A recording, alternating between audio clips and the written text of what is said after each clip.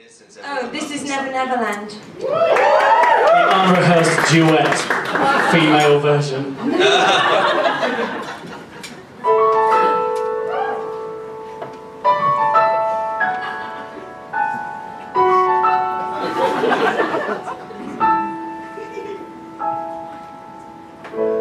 She'd tell me about Captain Hook and all of his men, who followed Peter with a hook replaced as his hand.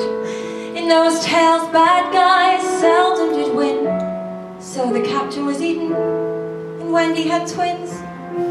Well, that's the story as I recall, but I may have made up the end. Don't remember much at 3 feet tall, except when I'd say, Mom, let me go to Neverland, let me fly for one day, throw that fairy dust in my hair so I can pretend I'm flying away.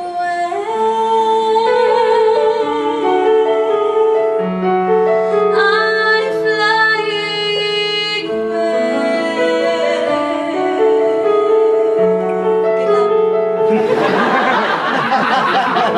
Well, to my surprise, I grew up too fast, and that easy life of Tinkerbell, it never did last. So silently I dreamed myself far, far away, so I could be immortalized like Peter one day. And that's my childhood as I recall, though in some ways it never did end. Standing well a little bit taller, except for when I say, Mom, let me go to Neverland, let me fly for one day.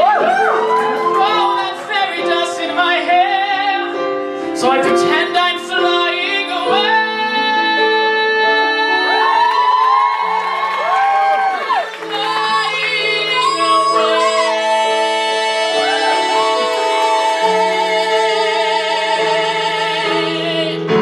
And though life is never easy, as we as children read in the books, where fairy dust can just fly you so far away. And all I ask is that you leave my imagination, where I can pretend I'm flying away.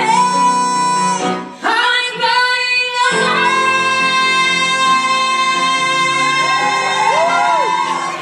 That is where I'll stay, right there in Neverland. I'd be flying, I'd be dying for love, appreciation, where mermaids would sing and fairies would ring,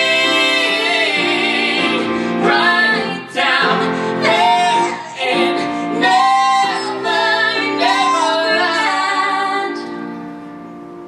And it's second to the left, straight on till morning.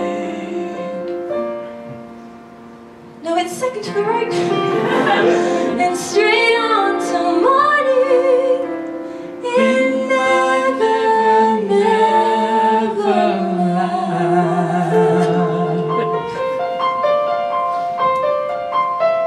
In my Neverland.